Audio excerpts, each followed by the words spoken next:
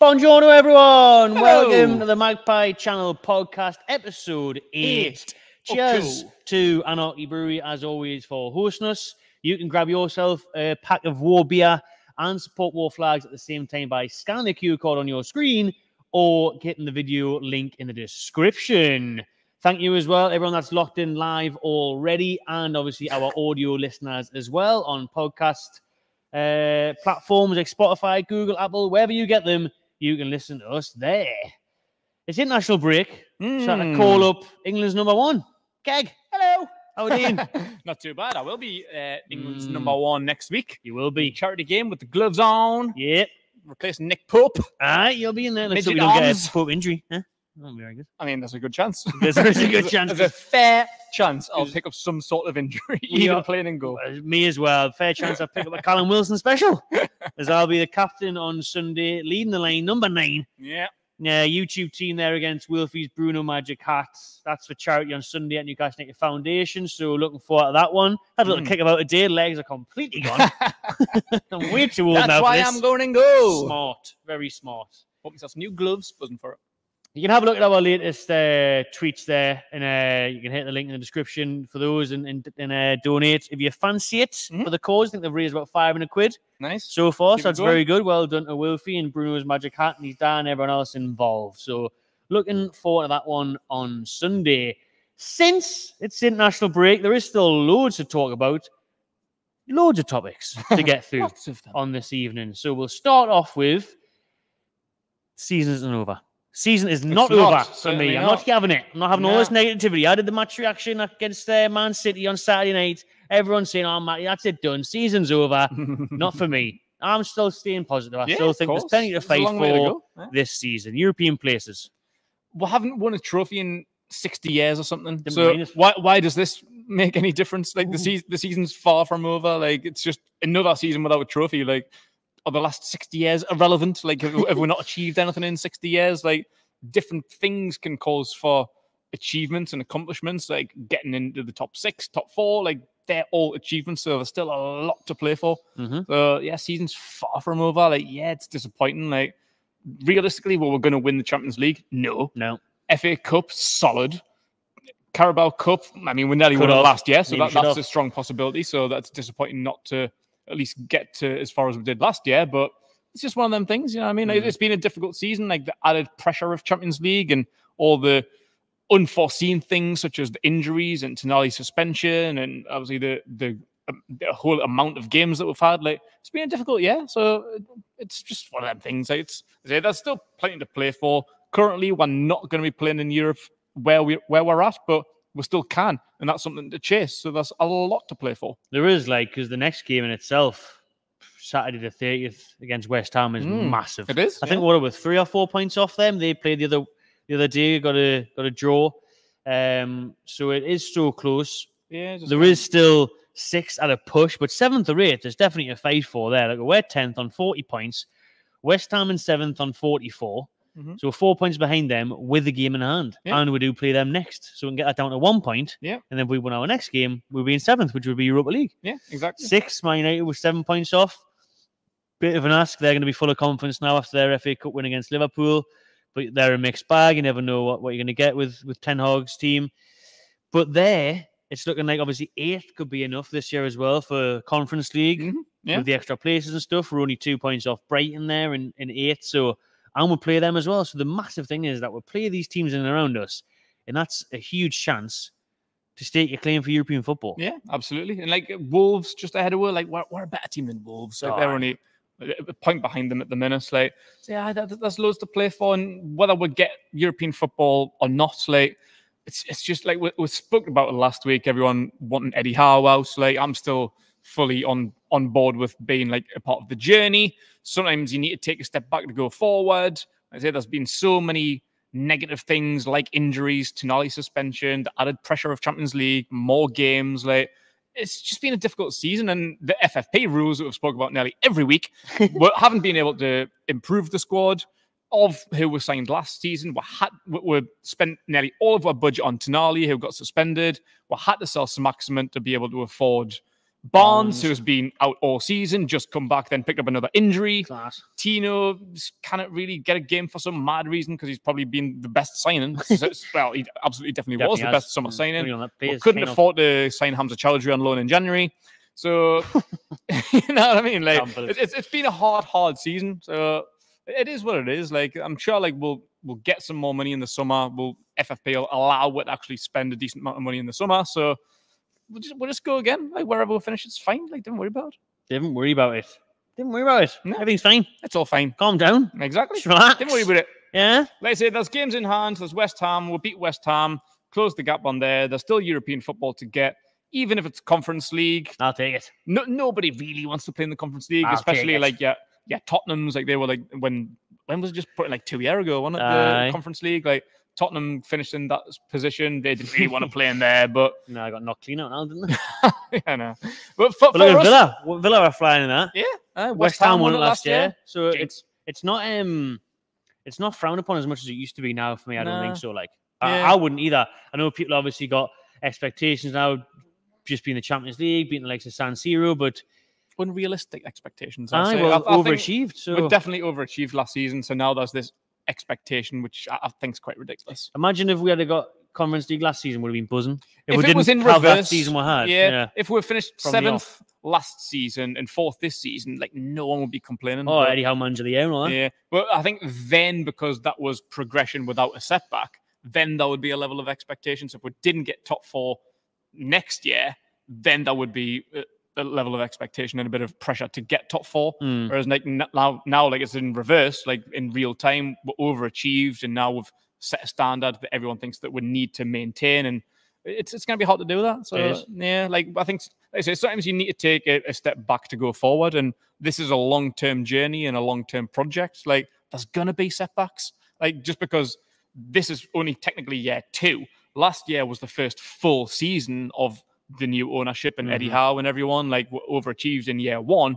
So this just being the first year, it's like it's like kind of panic stations. Like, oh, we're taking a step back. Like, oh, it's not good enough, blah, blah. Like if in 10 years time, we're still got, obviously fingers crossed, the same ownership, but it's like Eddie Howe. And if there's like, we could be up and down, we could spike, we could go up, and that's just part of football. Like, and that's why the Premier League is the best league in the world. It's like if this was Germany or France, I think we would easily be a top 3 team in Germany. Straight away. But probably top 4 team in Germany, top 3 team in France, easily. But this is the Premier League. Like you've got City, United, Liverpool, Arsenal, Chelsea, Tottenham, Villa, Brighton, West Ham. It's a hard league. Like just to maintain top 4, top 6 is solid.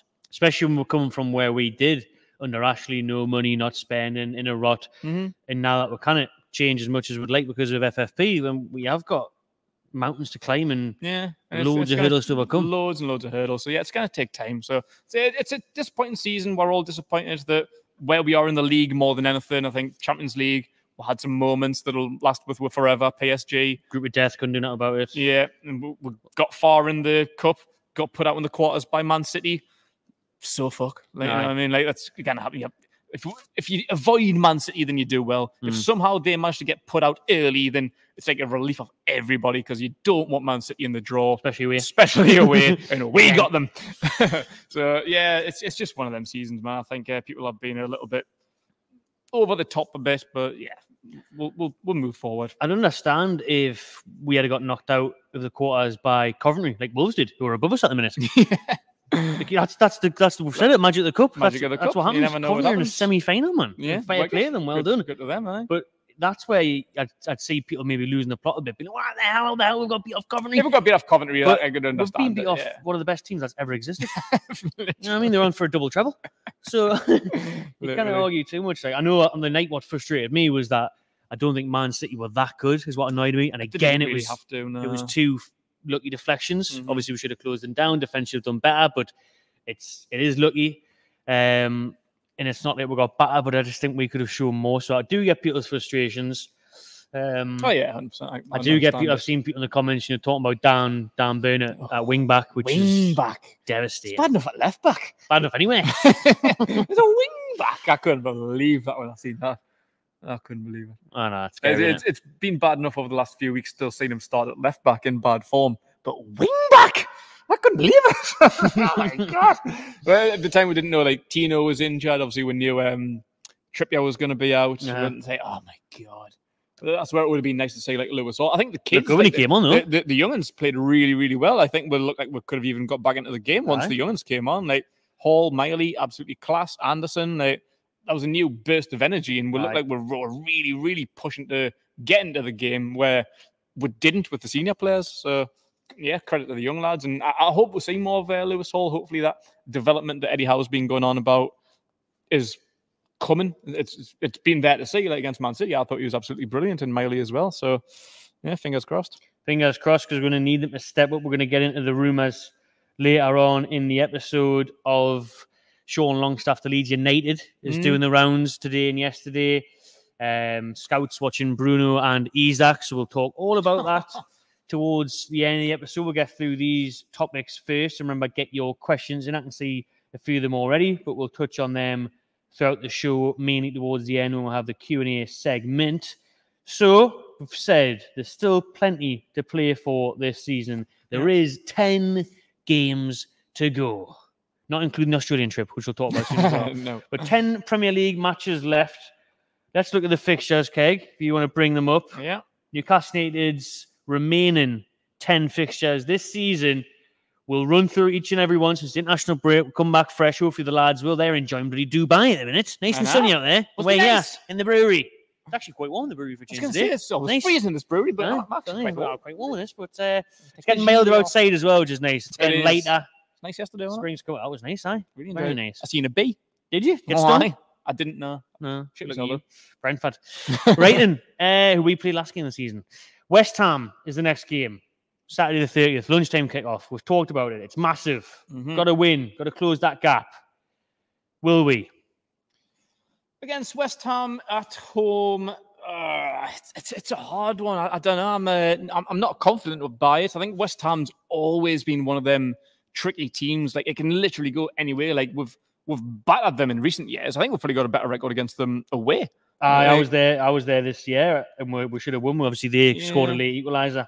I think even in Premier League history, like West Ham's always been one of them teams that could easily finish in the top 6 or be battling relegation.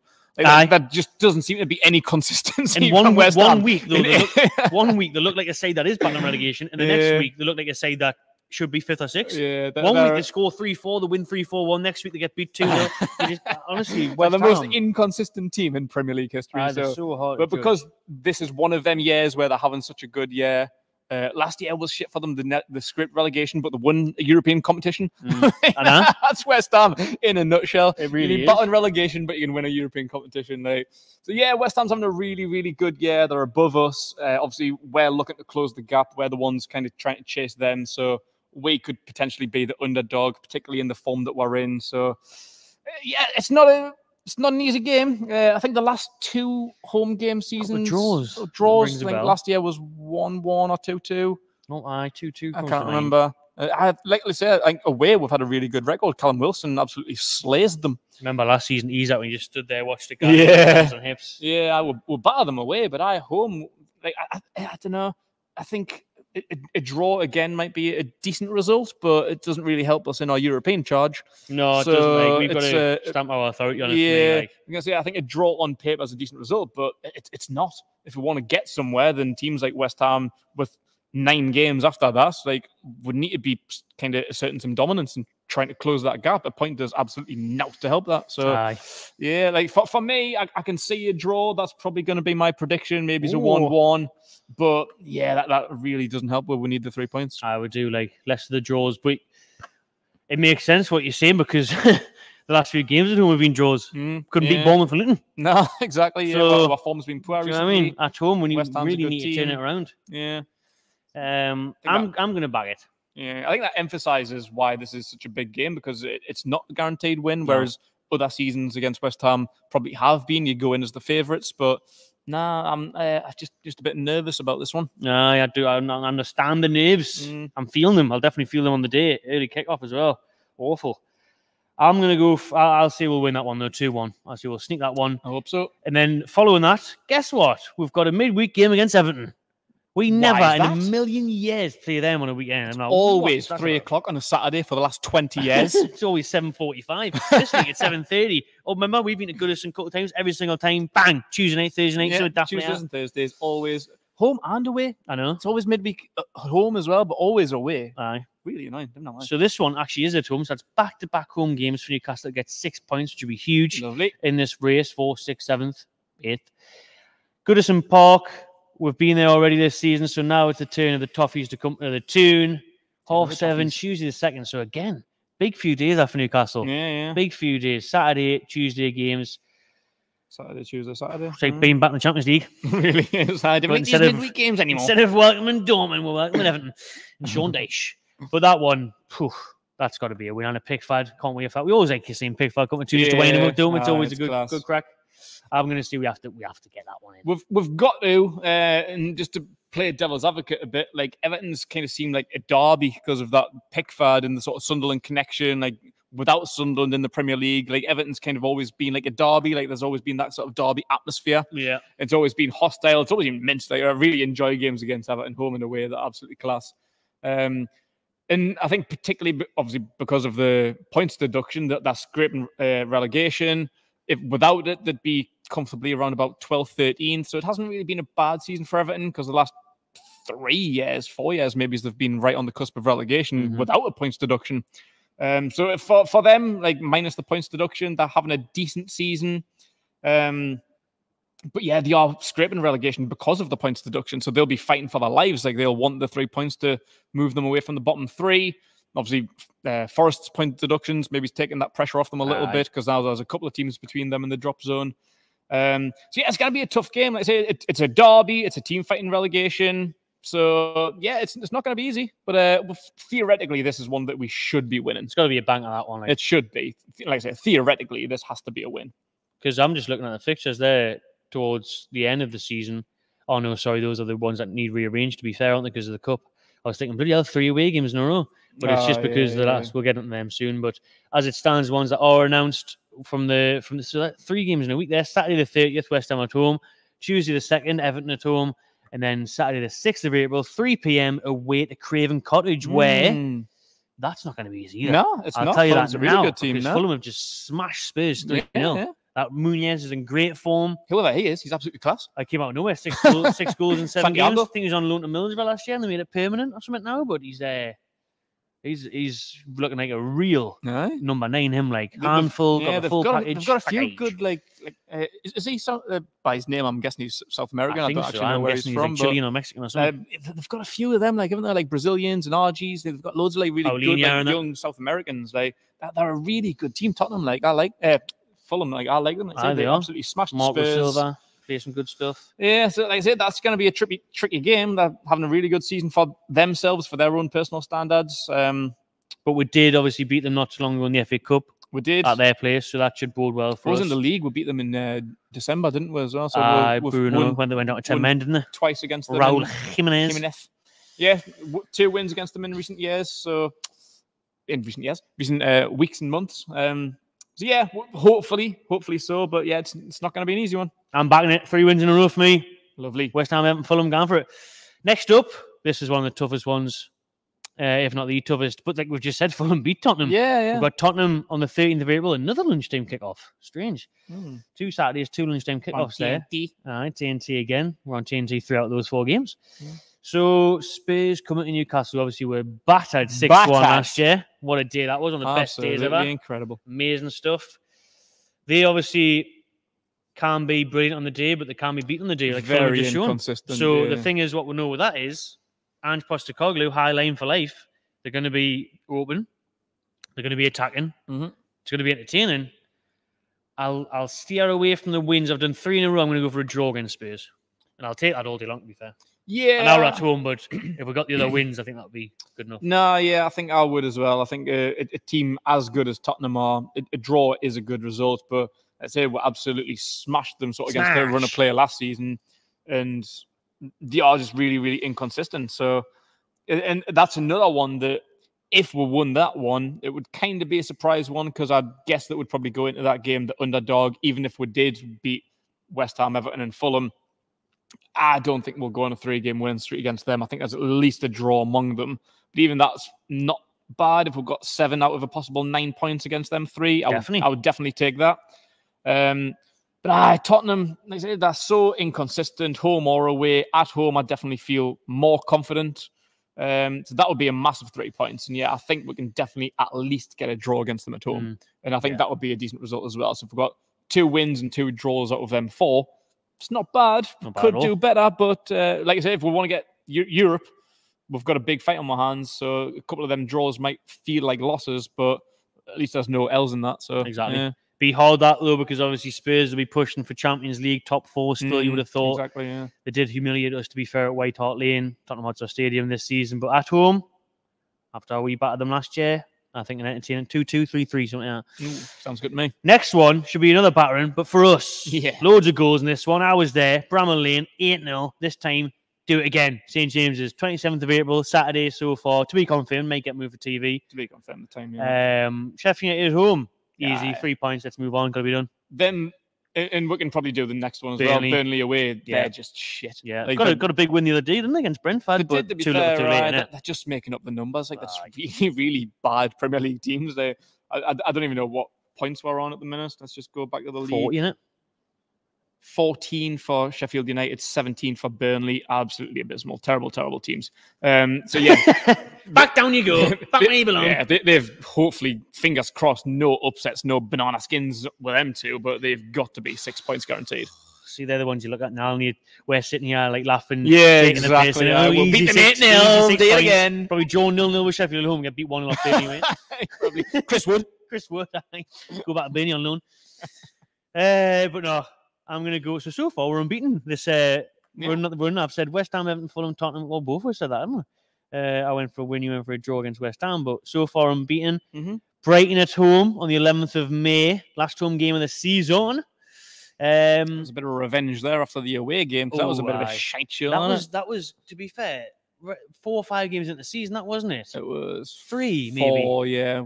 3 or 4. Beat Villa, lost to City, Liverpool, Brighton. I would just been beaten off Man City. I went there, didn't go to Brighton, and then I remember obviously Evan Ferguson was just on fire, and I don't think he scored since. He's getting really cool, didn't he? Not, no. Because everyone was like, "Oh, he's the next Harry Kane," and he's had a terrible season after he scored his first hat trick. Any good? It's absolutely class. On the new FIFA?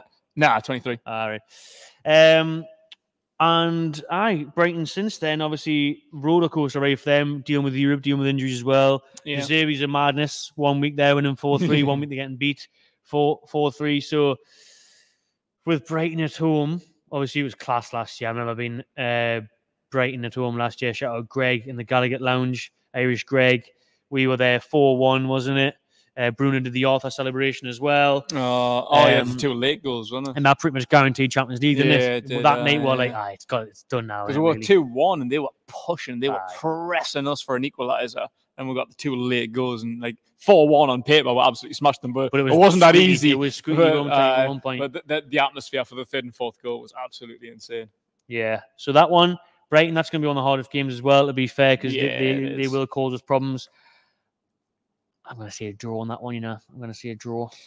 I would take a draw against Brighton because they are a very, very good team. They're just above us in the league, 8th with 42 points, 2 ahead of us, 2 places on 2 points ahead of us. And after the away absolutely battering, then, you kind of take them lightly. Very, very good team, even at home. So, I think a draw's a good point. Decent enough. Brentford away is the last game of the season. We'll talk about it in a second because obviously we've got 2 games that need rescheduling due to the FA Cup. We've got Man United at Old Trafford and Palace at Selhurst Park. Palace we should have played last week when we got Man City, but obviously we're progressing the Cup. So let's talk about Palace first. Palace away. That always seems to be a draw for us. It is. They're always an awful game. They're another very inconsistent team, but new manager now. The most likely seem that sort of 11th to 14th brackets, like them sort of 3-4 places, just seem to be theirs. Mid-table FC. Yeah, but on their day they can beat anybody or get absolutely battered by anybody. Like they're just such an inconsistent, unpredictable team. I think that's a difficult one to predict, but we've got to fancy ourselves. Where are they? 14th in the league. Yeah, it's not like I say, 11th. You're just in it, it's their sort of bracket. But yeah, we've got to win, home or away. Yeah, they're not a fantastic team. Nah. So yeah, I think we could get a win there. I'm actually going to say a draw because it's always a draw.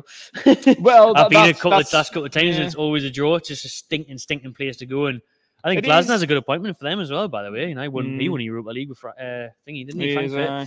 But they're one of them teams that you always fancy yourselves against because they're not a great team. They never really have been. They're just a bang average, sort of mid-table, bottom half team that you go up against and think, it's only Crystal Palace will beat these, but then it's a 1-1. Right. It's a frustrating game. They frustrate the hell out of you.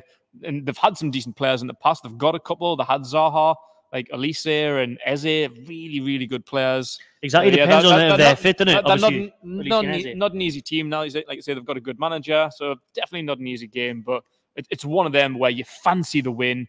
Got to get the 3 points, but it's easier said than done. 2 games to go then. Obviously, that Man United one is going to be midweek now at Old Trafford because of them getting through the semi-final of the FA Cup. So that one midweek, that might help us, obviously, them getting through the FA Cup because they'll probably be looking at that.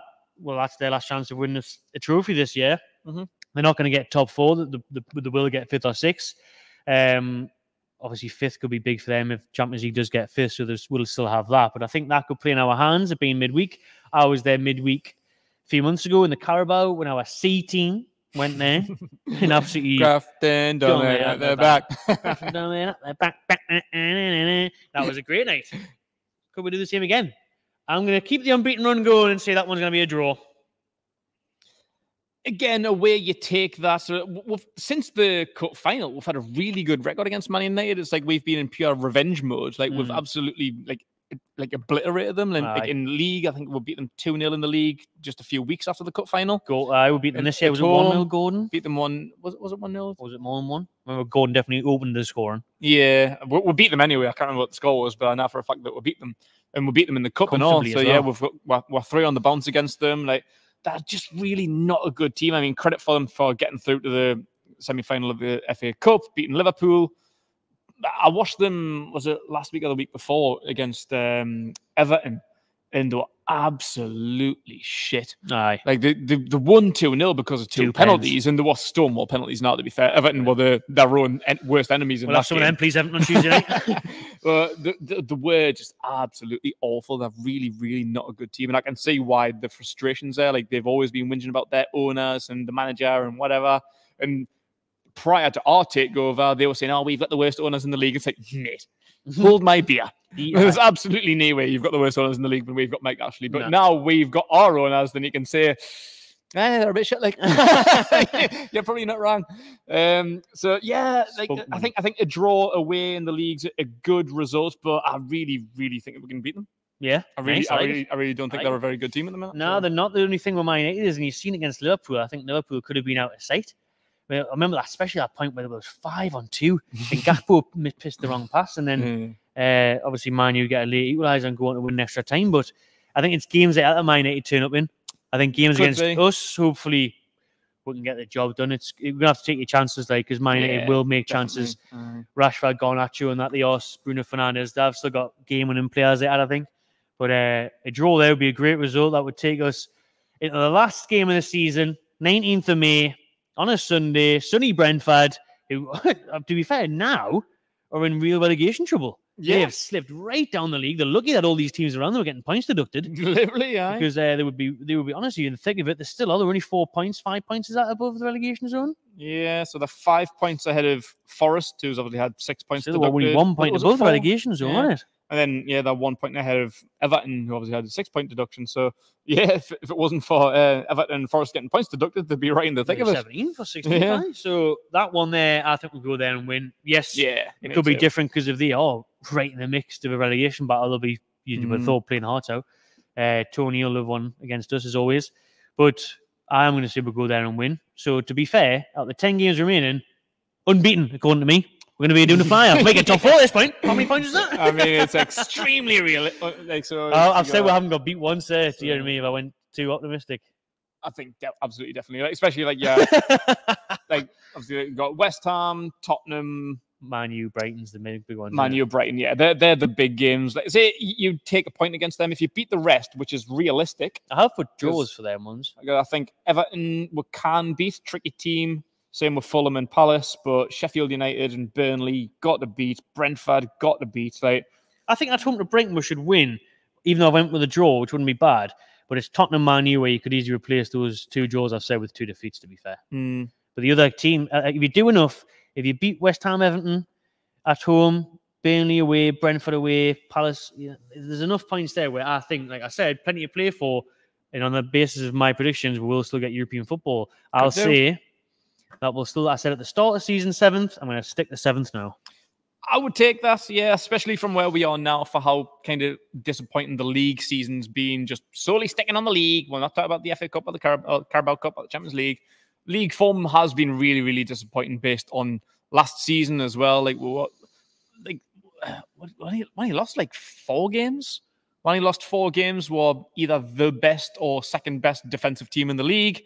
This season, that's just kind of all gone to pot a little bit. It's like we've lost way more games. Like, how many have we actually lost? 11 games. And obviously the goals against is awful this year, isn't it? Yeah, compared to the... Oh, hang on. No. 12 games, actually. That was the goal difference. We've lost 12 games, won 12. Like, compared to last season, like, yeah, it's just a big disappointment that we're even in that situation. Obviously, as I said at the beginning of the podcast, there's reasons for that. So I'm not too downhearted by it because I know that there's reasons that explain it. But it is just disappointing to look at we're in 10th, having to battle your Wolves and your West Hams and your Brightons to even get Conference League. It's not a great look. So, no. But yeah, like we've just dissected each game there, and that is the maximum possibility that we could go unbeaten, even if there's 3 or 4 draws in there. You take them as long as you keep getting points and not losing points. Yeah. So yeah, I think 7's a really, really good place to be where we are right now. So yeah, I would absolutely snap your hand off for 7th right now. I think Eddie Howe made the point as well. You know, he reiterated the fact that the season's still very much ongoing and there's a lot of fight for. And he mentioned, you know, any form of European football he was asked, he agreed that would be a success. So yeah, I agree. 6th to 8th would be for me. And he said the main thing is that people who are writing the season off now, it affects next season because Eddie Howe was saying, you know, we want to breed confidence and want to build momentum and take that next year. Yeah. You know, I think that's so important. That imagine if we did go unbeaten for the next 10 games, or even if we didn't, we lost to Man U, Spurs, whatever, won 6 out of 10 or whatever, got top 8, top 7, then going into the summer, going into next year, gives you a bit of confidence, doesn't it? Yeah, 3 or 4 signings, then you can start flying again. Do you know what I mean? Yeah. So even if we finished 8th and then the Conference League kind of like knocked down to 8th, like that's fine. Absolutely take that. It gives you a little bit more confidence and like I said before, like the Conference League is a bit of like a B-Tech competition. Not many people really want to play in there, but at least it's European football and at least there's intent there. Like you're still going to be able to attract European level players. Like, and as a bit, if someone was playing Champions League, it's a bit of a drop down, but sell them the project now, don't you? Exactly. Like it's better than out. Aye, well, much better than now because the worry for me is if we don't get European football, I think that'll hugely affect the likes of Bruno and Isak. Yeah, they'll want European football. If you said to Bruno, "Oh, do you want to play Thursday nights in the Conference League, or do you want to sit at home?" You'll be like, "No, I want to win a European trophy." Absolutely, yeah. And it's not the Champions League. It's not the ultimate. He came from Champions League at Lyon, and that was one of the goals and the ambitions. He took a risk. He was the first major one, like maybe other than Trippier, to take that risk to leave a Champions League quality team, top 3, top 4 team in the French league, to come to relegation battle in Newcastle. But had long-term vision of getting to the Champions League, and he didn't know it was going to be last year. No. Like it could have been this year, could have been next year. Like he was in it for the long-term vision part of that plan. But yeah, like now he's had a taste for it. He's played it at Lyon, played it at Newcastle. If we don't have any form of European football, like Isaac as well, he's been there, done that. Like Gordon, Botman, they'll all want European football, of course, and especially now, like having tasted it, like beating PSG, you're gonna want that feeling again, aren't you? And the thing is that we'd actually have a solid chance of going far in the Europa League or the Conference League. Yeah. We really would, especially Conference League. I think we could win that. Absolutely, I think we should. If we were in that, if West Ham can do it, we can do it. Exactly. And imagine the scenes that these people that are it's blowing my mind. These people who are, and they'll be in the comments now. who will be like, nah, I didn't want Conference League. Fuck the Conference League off. Are you mad? We haven't won a trophy in 69 years. Yeah, before last fucking won a championship. And can you imagine if we actually won the Conference League and it's a European trophy? A European trophy. It's still a major trophy. Yeah. And the celebrations on the streets of Newcastle, and how many people, us included, and people that are in the 50s and 60s, haven't seen us ever win a trophy. You're telling me you don't want a chance to win one on a Thursday night? It's the same as people slagging off the Carabao Cup, because I know until you get there. In like the early sort of 2010s, I think it lost its magic because you had like the likes of sponsors. like Bradford City and Birmingham won it. Bradford City were in the final against was it Swansea. Swansea beat Bradford City and Birmingham beat Arsenal, and it kind of became like less important. I think your big teams started to not care about it as much, which opened the door for sort of like championship level teams to go out there and win it. And people were kind of relegated it to being like a like big tech fucking paper cup that no one really cared about. But in recent years, like City won it like 3 years in a row, like Liverpool's won it, Man United's won it, and like people actually care about it. People want it now. Like it's still for me lower than the FA Cup. If you gave me a choice, put it in both hands, Carabao Cup, FA Cup, I'd take the FA Cup 10 times out of 10. Right. But at the end of the day, the Carabao Cup is still a major tournament. It's still a major competition. And if you win it, you're buzzing. Because people were slagging us off when we got to the final, like, oh, look at them at Trafalgar Square, celebrating getting the Carabao Cup. Like, but Man City wanted to win this cup. Liverpool wanted to win this cup. Man United wanted to win this cup. So why can't we? Exactly. So yeah, I think the Conference League is like that. Like, yeah, it's not a Champions League and it's not even the Europa League. It's a bit of a tin pot European Cup if you want, but it's still a major European competition. Totally is. And I'm telling you, these people that are slagging it off or doubting it, if we did get to a final, I guarantee that I'll be absolutely buzzing the tits off. Absolutely. Maybe trying to go there, trying to go to the semis.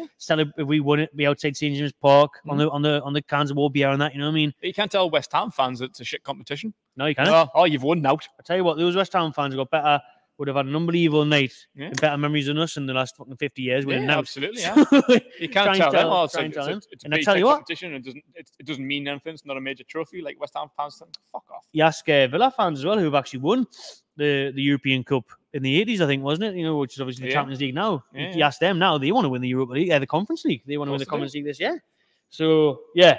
Anyways, talking of cups then, let's rattle off these before we get into some more Newcastle United topics. Just flying over these 37 minutes. Shout out to everyone that's tuned in. Please do subscribe and like if you haven't already. And if you listen on Spotify and that, drop a nice little 5-star review and follow us. Yes.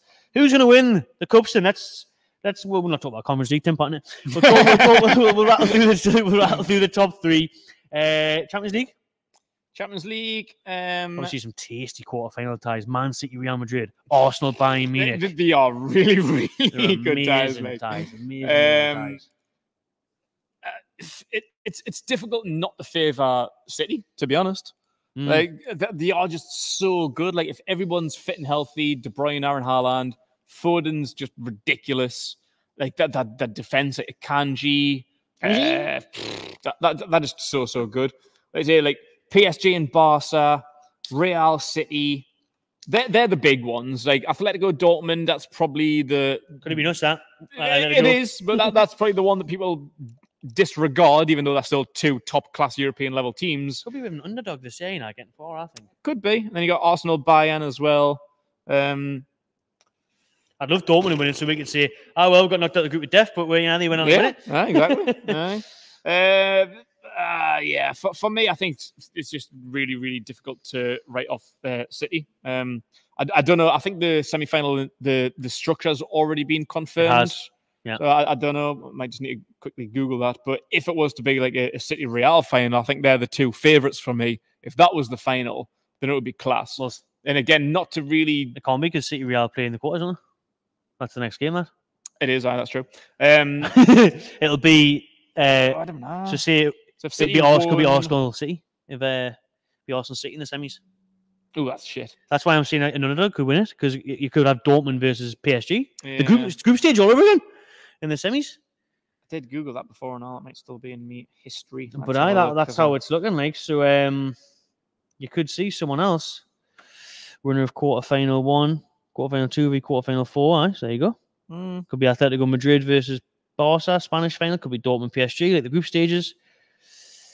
Yeah, just difficult to write off Man City. It really is. Like after winning it last year, the beat Inter last year, and let's face it, Inter weren't really the best team. They had a really, really good year, done well to get to the Champions League final, but it was always Man City's to win. But if you give them some really, really good opposition, like they'll do well to beat Madrid because they're one of the top teams as well. PSG, Barca, Bayern. There's some competition there, like. It's gonna be a tricky one, but yeah. For me, I think it's gonna be whoever wins between Madrid City. Might sound ominous, because they're like I just said, they're my two favourites. So yeah, I'm gonna, even though there's so many talents Bayern Munich this year, I just think maybe Harry Kane. Everyone's laughing. You're not might not win the league as it stands, but imagine if he won. Imagine that would be kind of funny to be fair. Everyone's saying, Spurs cursed, can't even win the Bundesliga, and they've won it 10 years in a row, and he goes just lifts the Champions League instead. At Wembley, innit? Yeah, I think 12 years in a row they've won the Bundesliga. This could be their first year without one. Kane and Dyer again out there, spursing it up. But it would be quite ironic for them to win the Champions League. That'd be quite funny. I think, yeah. Well, I'm gonna say Real Madrid because I just think Bellingham. I just think the heritage, football heritage. Yeah, I'm gonna go on Real Madrid to win the Champions League. Did you see Man City? Yeah, I'd say City, but I agree with what you said. Real Madrid will probably be my second choice, so it's definitely the winner of that tie. Whoever goes on to win it will probably win the whole thing. And the FA Cup then, Coventry, Man U, Man City, Chelsea remain in that order. They play each other.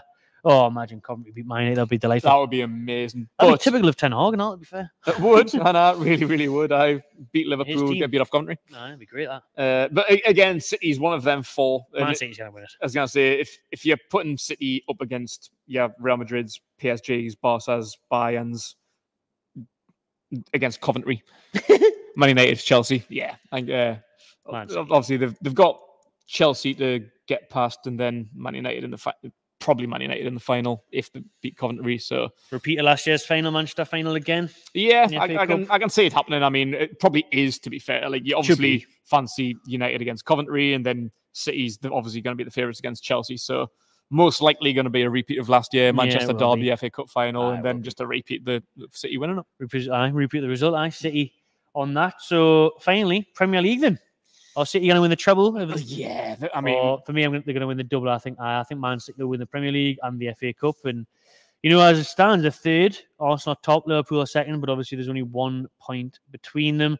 There's a huge game after this international break where Man City take on Arsenal. So that could really be decided. That could maybe be the thing that kind of knocks City from winning the treble. I mean, they are probably going to be my favourites. But yeah, because they've got Real Madrid midweek. Like, Liverpool aren't in the Champions League. Arsenal's got Bayern. But it was about this time last year where Arsenal were a good few points ahead and bottled it. But Man City were just steamrolling everyone. Like, it doesn't matter how many points Arsenal drops. Man City were absolutely coming for you. There was absolutely no chance that they were stopping. It was like a murder scene. It was like a horror film. They were just absolutely slashing everyone in their way. And I could probably say that happening. Like, say, Arsenal, they bottled it last year, currently top, tied on points with Liverpool, got distractions like Bayern Munich. Liverpool's got not really going for them, so Liverpool should be putting all their eggs into this basket. Klopp's final year as well, they'll be going for it for that. So, yeah, I think this could probably be the hardest competition for City to win. Yeah. I think the Champions League is probably going to be easier for them to win than the Premier League, but it's City. If Arsenal drop points because they've got midweek fixtures against Bayern Munich, if Liverpool drop points, if City go on the run that they did at the back end of last year to leapfrog Arsenal, there is every single chance that City win the treble. I mean, FA Cup, I think, is the easiest one. I think it's so hard to call it now because Arsenal are top, and Arsenal have looked so good lately. Yeah, flying the goals. There's just, when you come against City and they've been there, done it, and even Liverpool have been there, done it in recent years, COVID times. That Premier League is so hard to call, isn't it? Yeah, it really is. How tight it is. Yeah, where's Liverpool in the Europa League? They've got the easiest draw possible. I think at Atlanta. Is that the quarters? Quarters, aye. Yeah. So they've got a nice route. They've still got them. I think they'll win that games. I think. They'll win that. Yeah. You definitely fancy them. Or this would be delightful, to be fair. Bayer Leverkusen win it.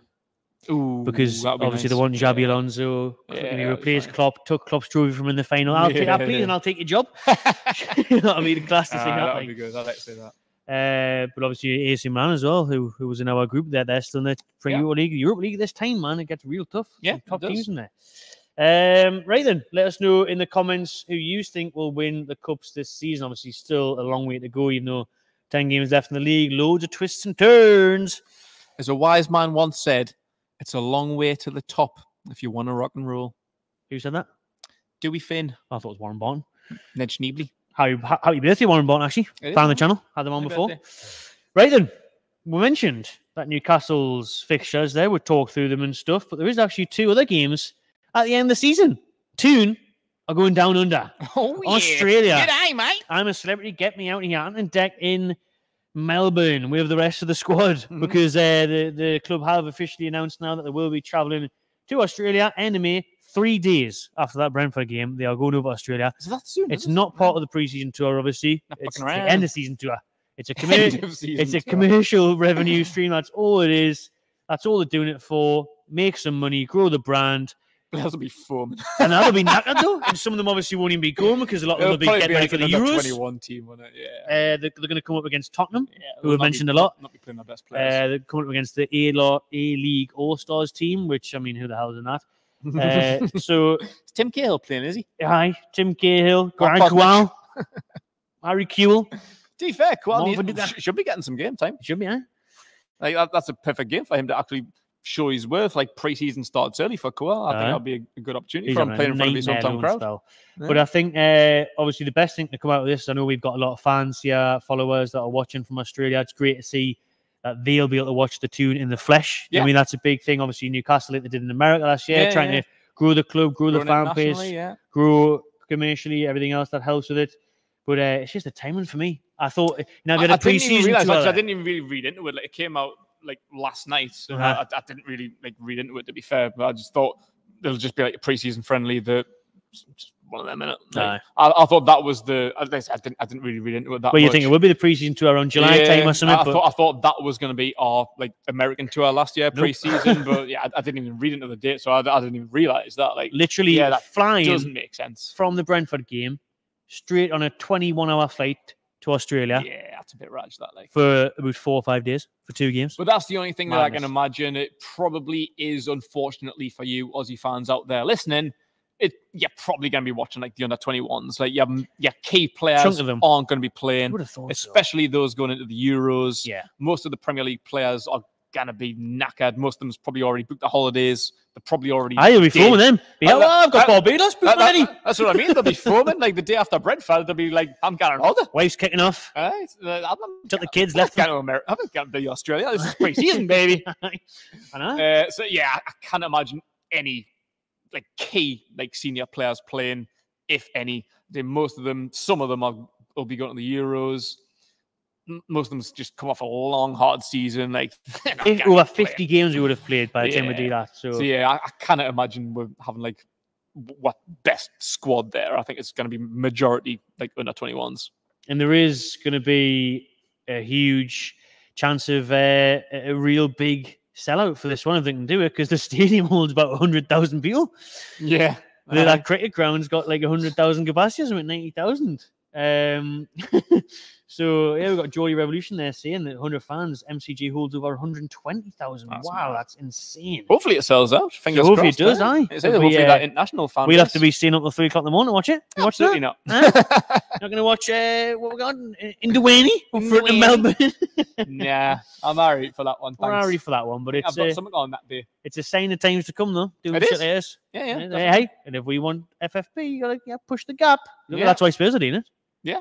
So absolutely, I think I say it's good for the fans out there who can watch them in the flesh. We're wanting to be one of them like worldwide brands. Like that's how Chelsea's are spending ridiculous money in the transfer window because they've got international popularity. Like Man United and Liverpool's been one of the 2 biggest international brands for decades now. Like that's why they're so big and popular. Yeah, it's our turn, baby. Our turn, man.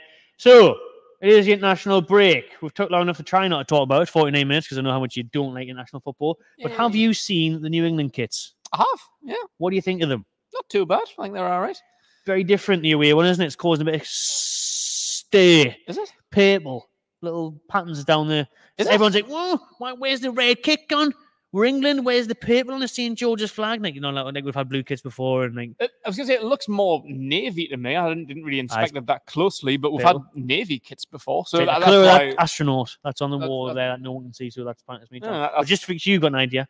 That's why I didn't really think now of it, because I thought it was navy and we've had them kits before. So yeah, if it's purple, then yeah, that is a little bit weird. It is. But some part of it, I can't even mind it whether I like the away one or not. The badge looks alright. I like the material on the kits. Looks nice, yeah. It looks, it's got like that really retro feel about the home one. I think it's nice the way. I feel like every kit since about 2006 has just been pretty boring. Yeah, they're just like white. Like they've just got no like pattern on it. Like the. Was it 2002? You had like the St. George's cross. Oh, that was quality. 2004, you had like the little one on the shoulder. Loved the little one on the shoulder. Yeah. Even the remember the little buttons, reversible job. Yes, buttons, reversible job. Yeah, that was quality. So I think since about 2006, every time like an England kit's released, it's just like that's just a plain white kit. Yeah, it's just. Even the 0-2 Beckham against Greece, the stripe of the red. That's classic, man. There's stuff like that, make it a bit different. So from like the 90s through to like 2006 or something, like England kits were nice, but since about 2006, I just haven't really been asked by them. They're just plain and white and boring. Like. Could be worse though. It could be well, I don't know. The France one's quite nice, but you've seen the badge. I don't know why it looks so fake. It's color, massive. Right? The badge. It's like the star, like the is it roses, whatever. But they've just made the France logo huge, so it looks like it's straight from Turkey. Oh, the France one. Oh no, and it just looks like the Nando's logo, big time. Oh, does it? Proper Nando's FC France, like seen Victor Wembanyama wearing it. So those are the kits anyway. Drop in the comments what you think of them. I like the home one, undecided on the away one.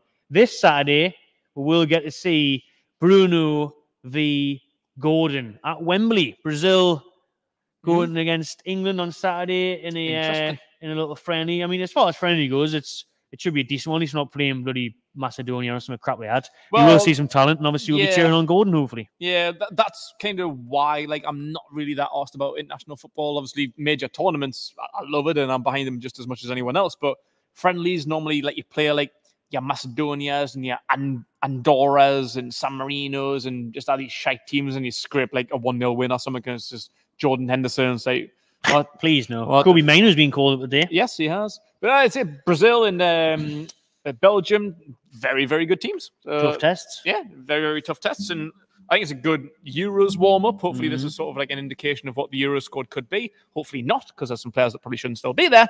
But yeah, at least these should be entertaining regardless of the result. At least they're good teams and not just shite warm-up games. Exactly, yeah. Just can't really be asked today. Even though for the official Euro warm-up games, one of them being at St. James Park on the 3rd of June, we picked a nice opponent in Bosnia and Herzegovina just to get the confidence up. Do you know what I mean? That's what you want.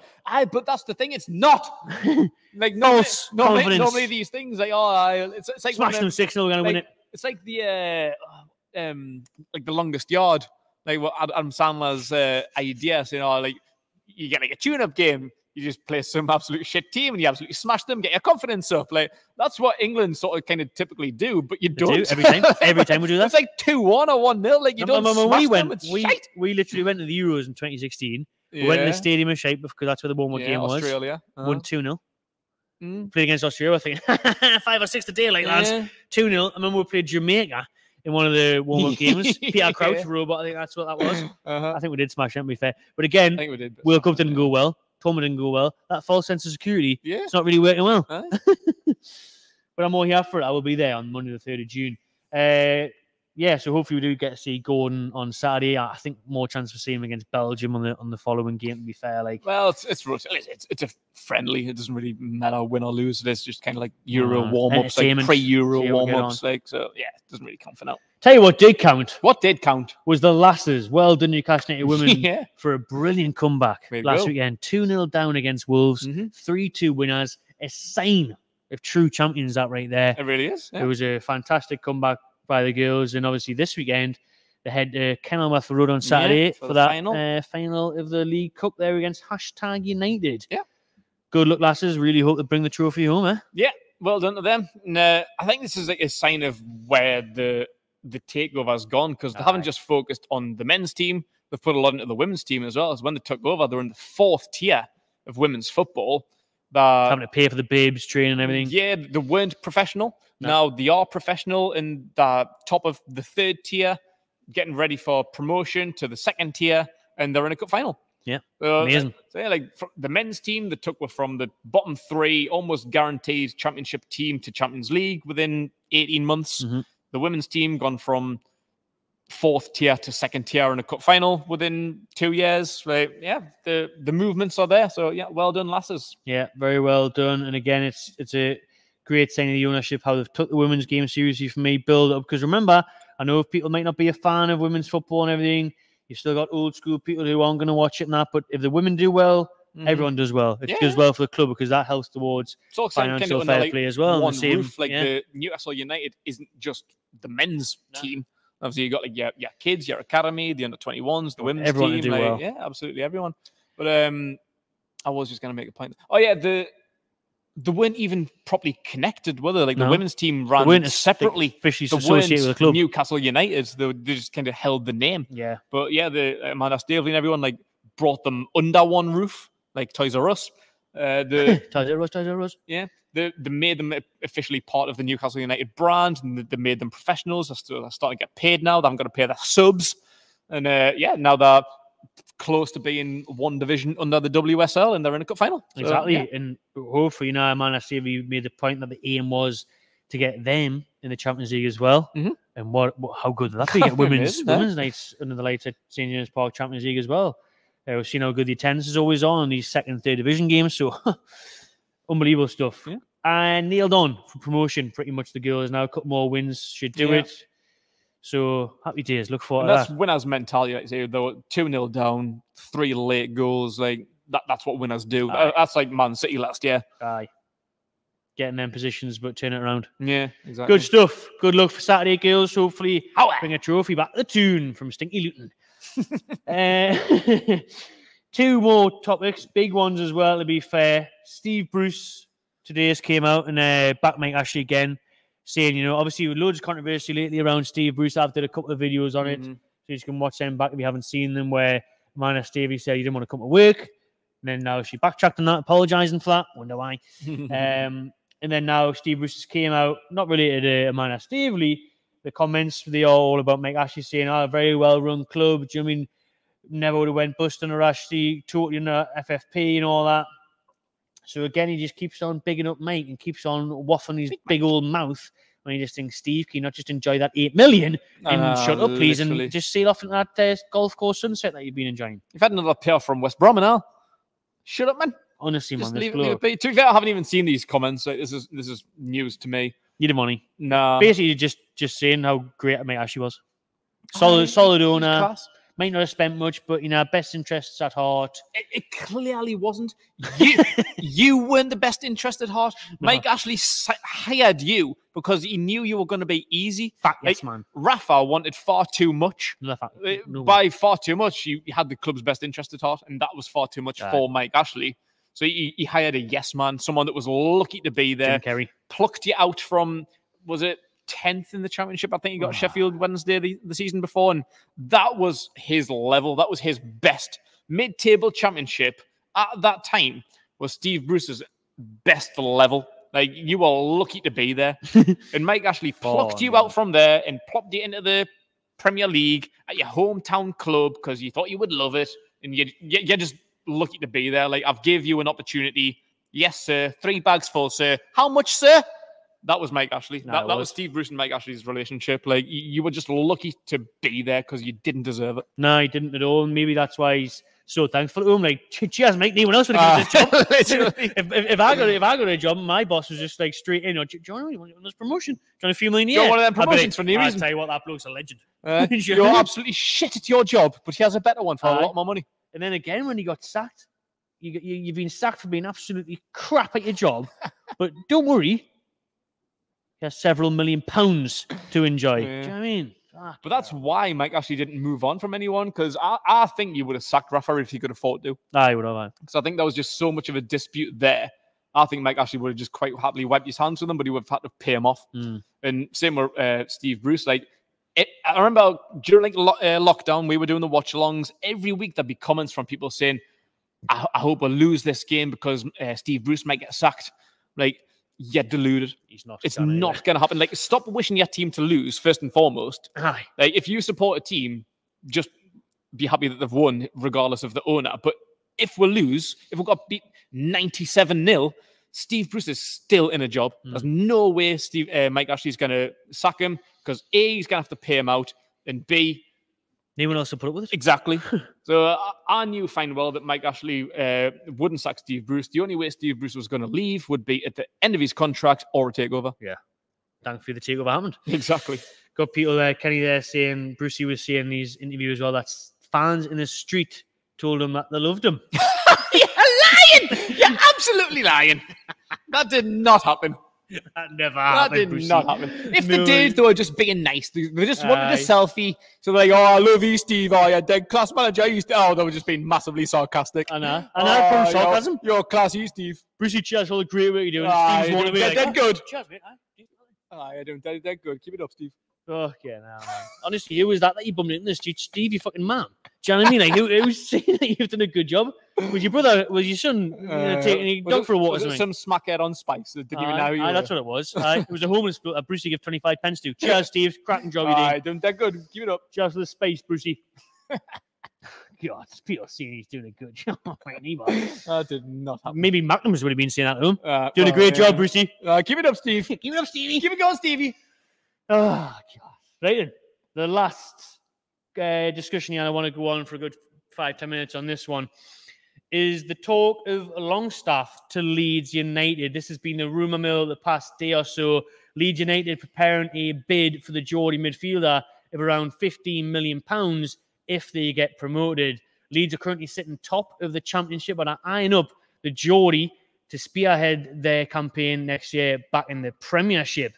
Now, we have talked a little bit on previous podcasts about Sean Longstaff, but now it's really relevant because, again, he was getting criticised after the Manchester City performance, seeing his way out of his depth. Again, more people are saying, he's a passenger, he goes missing, he's a waste of a shirt. People were saying, I had people saying, he should be down with 10 men with Longstaff because he's that bad. Now that Leeds are looking at him, Leeds weighing up a £15 million bid for him, would you sell him? And again, get in the comments, keep our sell on this one. Would you get rid of Longstaff for $15 million? Well, we did speak about this in episode 7 last week, and I think this is kind of slap bang in the middle of our valuations. Like, you said you would sell him for 7.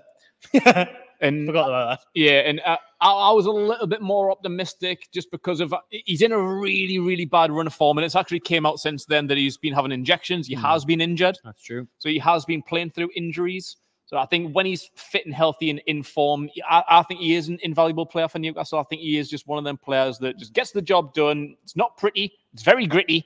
It's sometimes shitty. Sometimes he just gets the job done, and I think that kind of player is invaluable. Sometimes the ones that kind of go under the radar. Let's take a bit of that, isn't it? I like that. I enjoyed that. Good, Raymond. Yeah. So poetry. I kind of overly optimistically, and I'll hold my hands up to that and say I overly optimistically valued it around about 20 to 25. But 15... 25 for Longstaff, I'd be fucking plus. Yeah, I did agree with that as well. Let's say it was a bit... I was shooting for the stars a little bit there. So maybe it's 20. You said 7, I said 20. This is sort of... We're in the middle, yeah. Leeds have been watching. I think 15 is kind of realistic. And I think we're both agreed for squad depth. I wouldn't get rid of him because I think he is one of them players who can step in and knows Newcastle. Nobody knows Newcastle as well as Longstaff does. So I'd with a heavy heart sell him. But yeah, 15 million, that's probably a true valuation. And for FFP, would need to sell players. And if he is overvalued at 15 million, then you've got to take it, haven't you?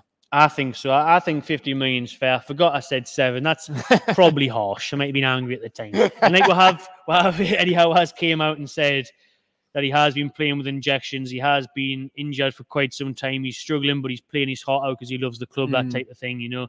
They don't realise what goes on behind the scenes is what he said about how much effort the likes of Longstaff are putting into to carry on. And I didn't doubt that either. I don't doubt it. You know, Sean Longstaff, he's one of our own. And he is. He's one of us. He's a Geordie. He's from Shields. Great. But I said in the Man City reaction, you know, we need to stop picking players based on birth certificates. I don't care if he's from Shields anymore. I'm not going to start Sam Fender because he's from Shields. You know what I mean? But for Brissy was one of our own. He's from Moore's End. I'm from Moore's End. He's from Moore's End. And like if Paul Dummett, who's just taking up a space in the squad for no reason. Like, yeah. I think there's more people ahead of Sean Longstaff I would rather get rid of. And obviously the main one is Tonali, who can't play, so that's the most annoying thing. Yeah, but some of the players that you need to get rid of aren't really worth now. So like your Dummetts and your Richies, like Mark Gillespie's, Loris Karius, even Emil Kraft. I think Kraft's underrated and just signed a new contract, but you're not going to get 15 million for an Emil Kraft. And Dubravka, you probably wouldn't get 10 million for him because of his age. No. So 15 million, it's a good offer. I think it is a good offer. And like I say, for FFP reasons more than anything, I would love to keep him around for squad depth. I think he could be a good part of our future.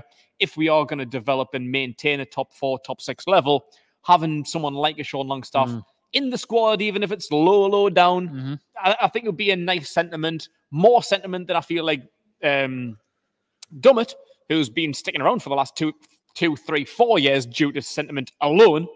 2 games a season. Yeah, so I'd rather keep Longstaff than Dummett, but no one else is going to be getting any more than 10 million value for them kind of at the bottom of the roster chart. Like even Murphy, I didn't really know what Murphy would be worth, but like I say 15 million, it's not a bad offer. And it could go a long way in terms of FFP. Now, you're right in terms of squad depth for me, because if we do get Europa League or Conference League and we're playing Thursday night European football, then yes, a Longstaff, especially in the group stages, would be ideal for that. Because you think, I do the nitty-gritty shitty in the middle of Slovenia, right? Having shits in Slovenia on a Thursday night.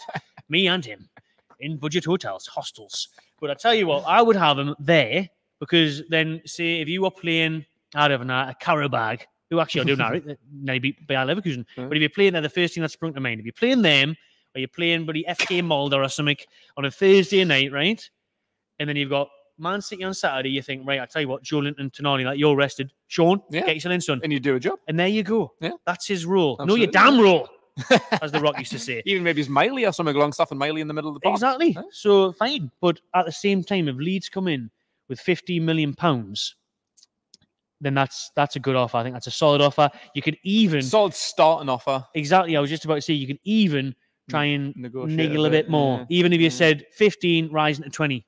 20 due to appearances, something like that. You know, like, that's a great deal for me. Yeah. Because again... If there's add-ons and like incentives and stuff that could make it rise above that, like say, even if you try to haggle, say 16 with 4 million in add-ons, you've got to take that. You've got to take that, because again, let's be honest, when Tonali is back next year and Willock's back to fitness, then you know that the midfield, obviously, hopefully Bruno and that stay. We'll get into his future in a minute. Bruno, Julian, and Tonali, or Willock, Bruno, Tonali. You know, Longstaff's not going to be starting. Miley will be ahead of him. Yeah, he will be. So. Anderson? He's not going to be starting. Yeah, he'll be on the bench. So if you can get 15 to 20 million for a bench player, then you take that. And he's obviously homegrown, so that helps financial fair play. Yeah.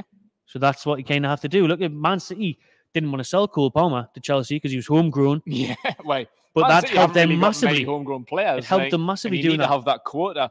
Newcastle don't have that problem. We've got loads of English players, English and British players. So we don't have that homegrown quota. Like, we could qualify for... It's like Champions League, you need to have so many like homegrown players and stuff, and even in the Premier League, Man City have just invested a lot in foreign players, so they've had to have that like sort of British quota. But we've still got like your Dan Burns, Longstaff, Gordon, Miley, Anderson. Like, we've got a ton of English players, Lascelles, Pope. Like, we don't have that problem. No. I put it out on social media. It was a very strong majority was saying sell, because I did keep us sell on the tweet and on Instagram. You can check it out on the Magpie channel. I would say it was a good 80%, if not more, was saying sell at that price of 15 million to Leeds United. We've got the live comments now on YouTube. Aaron saying I'll drive Longstaff to Leeds myself. Anthony says good move for Sean and for us, which I think it is. Fair. I think Leeds United, especially if they got promoted. Big club, very good team. I think that's a great move for him. Very good team, especially if they are in the Premier League. Like, I wouldn't wish him on the Championship. I think he's better than that. But a newly promoted team, such a massive club like Leeds, I think it'd be a really, really good move. I think still north as well. Exactly. He has to move to London. Still close to the Whitley Bay hockey team. I love so dearly, and he's still close to his family and stuff. And again, when you think of Leeds United, it is a big club, passionate fan base. Massive. He could go there and be a star. He could be one of their main people. They could cheer him on. And God forbid that they get relegated. Like, they'd love to keep him around. Like if they went back down to the Championship, he'd be absolutely class in the Championship. He would, really good. Gone are the days we wanted 50 million from. So, yes, Kenny, remember that? Man United, 50 million. How true was that? That was very, very over optimistic. But that was only like 6 months into his career or something. Like, he literally just broke into the first team that November or something. And then by the summer, Man United were, I think they offered 30 and be like, now we want 50. Yeah. It took 30, man. Remember, obviously, I seen Matty's brother, didn't I, in Greece when I was living out there this summer, and he was laughing his head off, taking videos of us, like, trying to ask him questions about it. They got Matty. Aaron as well saying, sell and get someone better. 15 million pure profit helps towards financial fair play, and we can get a proper number 6 in. Yeah. So agreed. Makes sense. And he is saying he's English, Premier League proven, and only 25. Got to be worth 20 million plus. Well, that I can agree with as well. That was kind of the point that I was getting to last week. Like I say, he is still young. He's valuable. I say there's a lot of English tax as well. Like say Man United wanted to come back in for him and they were trying to offer 15 million. We would probably turn around and say, now we're 125. Yeah. And I could agree with that. Like teams, if it was a big team, it's unrealistic because they're probably not going to want him. But if it was like a City or a United or a Chelsea or someone would add on that British tax and say, 2025 easy. So, I think you could get rising to 20. Finally, last topic is also a bit of transfer activity because apparently scouts from Paris Saint-Germain and Real Madrid have again been watching Bruno Guimaraes, but not just Bruno. They've also been watching Alexander Isak. And you both fuck off, eh? Why we're letting them in? So I don't know. If that's St. James is, knock them back. Your name's not down, you're not getting in. Yeah, get away. You know get on the list. Get on the list, bro. Yeah, he's not on the guest list. I'm like, get him out. Chuck him clean out. We're not going to... Scouts watching Bruno and Isak. That's a bit worrying, isn't it? I mean, people were worried after Bruno's comments on the weekend, saying, we need to fight for Europe and all that. And if we don't get Europe, will he leave? PSG and Real Madrid, two of Europe's biggest clubs, mostly Real Madrid, right? Because I was having this conversation with someone the other day. Completely forgot who it was now, but I was saying to them, I don't really think I could. If we went to PSG, I'd Bruno. We're talking about both, to be fair. Obviously, they're looking for an Mbappe replacement. There's talks of Isak or Rashford coming in for Mbappe at Paris Saint-Germain. But both of them, I can't understand either of them wanting to go to Paris Saint-Germain. Yes, it's a fancy city in Europe. It's the love the shop and Louis Vuitton and all that. But it's a dead league. Much more competitive than the Premier League. Much better fans. Much better everything. Champions League, yes, they're still going to be there, but are they going to win it? Probably not. If it's a Real Madrid, it's a different story for me. Like if someone comes in for them, then it's like it's curtains. I reckon. Yeah, I agree. Obviously, yeah. With the PSG thing, it's just that, almost guaranteed shit. Like, pretty much guaranteed the league. Guaranteed Champions League football. They are still a massive European club, massive fan base and players. Like they've got really, really good players because of that attraction, but also because of the Qatari ownership. They can give you wages. Like they're gonna give you handsome money. So I can see the attraction of PSG. Obviously, living in Paris, that is a big thing as well. Bruno's always in Paris now, and he says he loves it there. Came from the French league, so might have ties there. Been there, done it, man. Been there, done it. But yeah, I do agree that Real Madrid's a different animal. I think wherever you play, if Real Madrid come knocking on the door, it's hard to say no to Real Madrid. Like that, obviously, probably the European giants. Like you forget about boys. You forget about like Man United, Liverpool, Bayern Munich, AC, Inter. Like Real Madrid are the boyos. Like it's gonna be hard to say no to Real Madrid. So it would be, and it would be hard for the club too as well. To be fair, now because obviously Bruno, what I've heard is obviously the release clause is around 100 million. And it is apparently, it has to be upfront in cash. Jack Grealish special. That's the only player in history that has went for an upfront fee of that much. Yes, players have went for big sums before, the 80s and 80 millions, but they've been spread out. Plans, Klarnat. Aye, Klarnat thing. But this one, flat out fee, bang, 100 million on the table. It's fair. I mean, sorry for the audio listeners, but I think it's fair because 100 million is a lot, and if you are going to get it in one big installment, like say you can probably spread that cost over 2, 3, 4 years, so you maybe only going to get 30 million up front. Like that doesn't really help Newcastle massively in FFP terms. I mean, it does, but 100 million we can spend 300 million right now, not in 3, 4, 5 years time. Like we want that money up front. But yeah, I think especially if we don't get Europe, then we're going to come across them problems. Like, it's been said that we are going to need to sell for FFP. Darren Eales has came out and said we need to sell some of our big players. And if we don't get Europe next year, then we are probably going to have to look at that. I think Bruno probably is our most expensive player. Teams have been looking for him pretty much since we signed him. Yeah. Like, yeah, Real Madrid's, Liverpool, City's, there's been £100 million rumours since then. So I could see Bruno going, but if you want Isaac as well, you're going to have to cough up another triple figures, like. So if do you reckon he's that 100 mil? Well, we paid 60 odd and look at how we've done since. Exactly. And he's still so young. He's still only like 23 or something. Exactly. Like, he's a bit more proven now because he's been banging them in double figures in the Premier League. So I wouldn't even start a conversation with anybody unless they're going to offer three figures. No. So if you sell Isaac and Bruno for 200 million, that's about 500-600 million you can spend. We can get a full 11 for that, can't we? And we're not in Europe. 5 or 6 big players. I think that's it's a strong possibility. It is. Like, unfortunately, don't want to do it. It is going to be absolutely lifting.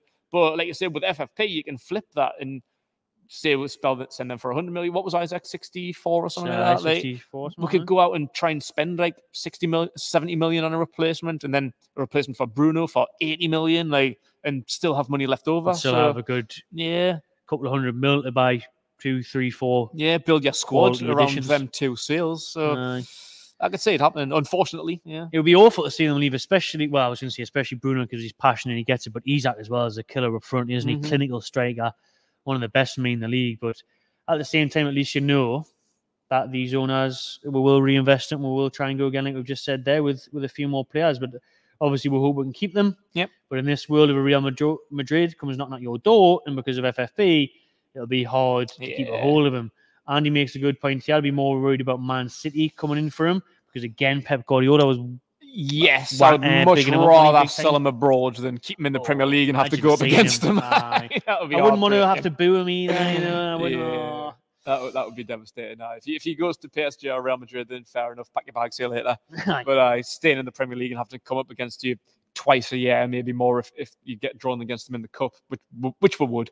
That would be heartbreaking. I wouldn't like to say that. That'd be devastating. I think if I think Bruno will stay for another year or so. I don't think you leave this summer. I think he'll stay for at least another season. But it is difficult because I know he wants to stay, and you know, like the passion that he's got, like especially Bruno. You know, like how much he seems to have like probably like invested in the city and the club and the fans. Like he's fully got another Geordie boy now as well, isn't he? Fully involved. Had two kids born in Newcastle, so you know he's always going to have that connection with Newcastle. But yeah, I just think if we don't get European football this year, and that's a big reason why we need at least Conference League.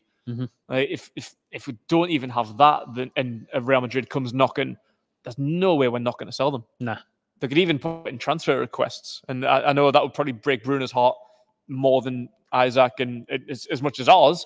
He probably doesn't want to, but if Real Madrid comes knocking, 100 million minimum, maybe it's 20 million in add-ons. Newcastle reluctantly reject it. Bruno puts in a transfer request. You've got to let him go. Yeah. I would see it happening. Right then, Peter, get your questions in. We'll wrap this one up now. A few minutes to go. Finish off on a Q&A as always. Let's just do a quick scroll up with the last couple of minutes of what we've talked about. See if anyone's got any questions on that, then we'll go back up. Chris is asking, what do you think about the Australian trip at the end of the season? We've talked about that, Chris. We'll have a little rewind inside when this one finishes. Without selling, what's our summer budget supposed to be? Oh, God knows, mate. Probably 100 odd million at a push, to be fair, like, without selling. Without selling? Yeah, I don't know. I suppose it depends on where we're finishing the league, to be fair. I think, obviously, you get like bonus money from the Premier League on where you finish in the league. So, yeah, I wouldn't even be able to hazard a guess at the minute, to be fair. But, yeah, 100 million minimum. 100 mil, probably, well, you'd hope we're saying 3 or 4 in the summer, but you were going to get rid of loads of deadwood this year. But that's for another video, I reckon. Because obviously we'll keep this going throughout the summer when there'll be plenty to talk about, hopefully, plenty of transfers and all that. Crossed. Biff is asking, even lads, well, even Biff, is Pasty Guy still kicking about? He is. He's normally in the chat, to be fair, isn't he? He's not dead. He's thankfully still alive and kicking. And he is normally in the chat as well in these live shows. I haven't seen him tonight. Oh, yeah, man, Pasty. If you're there, where's do a shout Pasty out, man. there? But normally he's in hospitality, isn't he? Smashing the cash easy as Pasty. Hospitality for Blackburn, for Sunderland, for the Champions League. Get himself a couple of pints, he might be able to sneak in. He must have won fucking deal. No deal, some Pasty guy. Eh? He's won some reasons, hasn't he? I think. He had hospitality for the women's game at St James's, didn't he? Oh, he did, because we were in the press box. He was above enjoying some dinners. The friendly at Gateshead. I'm sure he was in hospitality at Gateshead in pre-season. Hey, he's living the life, Pasty, like. Living the Breaking Bad, Pasty style. Right, well, that was a nice drop. Might get another one. What you got there? Blind Faith. That's the one, to be fair. Like, that's probably my favourite as well. Really, really is. At the start of the stream there, before we came on, got Geordie Revolution here offering accommodation in a mad golf course for us out in Australia. So appreciate that, mate. Drop us a DM, but it's probably looking difficult for me to come out of Australia. I'm not going to lie, mate. I looked at the flights the other day. It was 1,300 return. That's all right, man. That's all right. So where are the games? Melbourne. My brother lives in Brisbane. I was going to say you've got a brother out there. But that's still a couple hours flight. Long time. Maybe if it was like official pre-season tour, but not just for a few days and 2 games. Yeah, like I say, I think it's really going to be like the kids. I think the majority of the first team players are going to be allowed a holiday first and foremost, but the ones that are selected for their countries at the Euros, then yeah, I can't really see too many like key players going over there. No, you cannot like that close. Rifling through some of these. Fraser still here, man. Well, he'll be going to Southampton permanently, hopefully, because they actually like him. He's had a good loan spell down there in the Championship. Yeah, Fraser, Hendrick, Hayden. Still on the books, these boys. Hayden played at the Stadium of Shite the other day for QPR. Yeah. How many more games does Howe lose before he gets sacked? That's G88. He was not getting sacked. This is back to the Brucey days. Hennon, do we play in Adidas? Now, last game of the season. Now, I miss that tradition, I do. Remember that match of the day? I used to love the last match of the day. Some still do. Adidas me. We haven't for a long time. For a long time. But I used to love that, watching the upcoming kits on the last game of the season. Yeah, that is seeming to be a bit of a dying tradition, but some teams do still do it. Yeah, that's possibly mainly just for us. Tell you what, I'm looking forward to the old long sleeves. Have you seen Adidas released the German Euro kit with the long sleeves? I haven't seen that, actually. Mate, you need to Google it. It's unbelievable. The German flag runs down the sleeve. Orange and black. And it's very sexy. Like, very, very nice, that German long sleeve kit. I'm looking forward to it. The Argentina one as well is lovely, and that could be based on the Newcastle one, the thick stripes I'm hearing. So that's something to look forward to. Let's get your last couple of questions, just rifling through them from the hour and 22 minutes we've been going for. Long one. Long one indeed. If you haven't subscribed and give a like, please do. And the audio listeners, do the same. Do that right now, will you? Those reviews. Thanking you. Right then. Last couple. Bruno will be off to Spain. See somebody there. Bruno stays for a few more years, says Aaron. Hope so. Catching up here now, to be fair. Catching up. So, what's the last couple? There he is. There's Pasty guy in there. Joe Chilcott. Talking about shifting out Hendrick. It'll be the hardest one because he's the one that can't get a game for anyone. But his contract runs out this summer, doesn't it? I think it does. Hendrick's away on free agent. Get him off the books, man, will you? Manuel Dennis will be a good signing. Was he still at Watford? He was at Forest last I heard. Is he at Watford now? I can't remember. I don't know. I liked him. I remember signing him out in FIFA in 2020 during lockdown.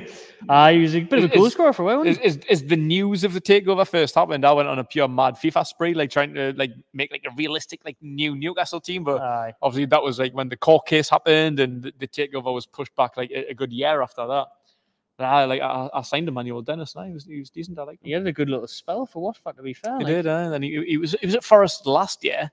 I didn't even know where the hell he is now. I seen a good question when it was live, and I can't find it, but I'm sure it was, what players would you pick from the teams that are in the bottom three to sign in the summer? So we'll finish on that question. Sorry, I can't find it right on the screen. You can put it in again, and I'll bring it up if you're still watching. But it was a question on there. You know, we'll pick one player from each team. That's currently in the bottom 3. Sheffield United, Burnley and Forest. I cannot lie, there's not many. Sheffield United. Broughton Diaz. Is he on loan, isn't he? He's I on wouldn't loan. have him next year. Wouldn't be better than that. Let's have a little flick through the None of the keepers. Sees. Chris Basham, John Egan. Oh, that's awful. Holgate, awful. Bogle, Holgate. What about the Souza, the Brazilian? He's half alright. James McAtee on loan from City. I'm gonna go on Ryan Brewster. I remember when he was meant to be like the next best thing. Man. Cameron Archer's not too bad, to be fair. Is a backup third choice striker. Well, we're gonna need a third or fourth choice striker, aren't we? I'll go on Souza. Yeah. Burnley. James Trafford's a decent keeper, to be fair. Wouldn't be that bad, to be fair.